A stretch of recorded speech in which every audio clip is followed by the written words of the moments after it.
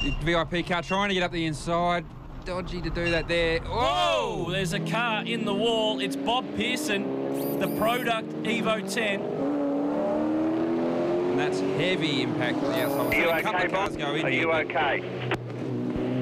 No, I'll need an ambulance. And Bob doesn't sound too well in that car. He's Okay. gone head on into the wall at the elbow. And Paul Morris, Straight to pit lane.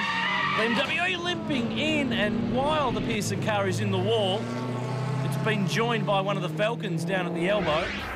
Now let's have a look at this. There's something on the road there. We just caught a glimpse of it. Looked like a brake rotor. So is it a brake problem with the Lancer? Well, you'd have to wonder. So we see a replay again of the Falcon just coming in, making contact with the Pearson car again and the wall.